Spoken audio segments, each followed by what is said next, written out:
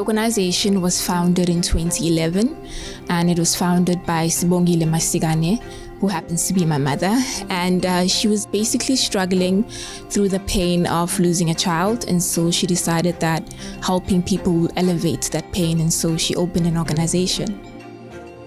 So our mission entails being advocates for the marginalized and socially stigmatized people in our community, people who have drug addictions, orphaned and vulnerable children.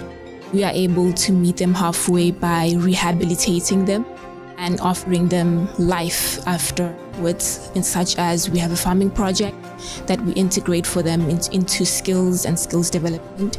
So this farming project is able to sustain our feeding scheme, which we run 3 times a week, as well as we feed 75 people in our community. And we also do home-based care for the orphaned and vulnerable children. So Buyisithemba Community Development focuses mainly on the community of Guamashu.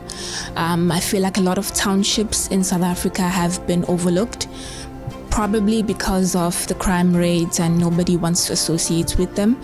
So sponsors should really help us and fund us with this cause, because we are able to care for communities that are overlooked in this country, and we're just able to give them a shot at life. Yeah.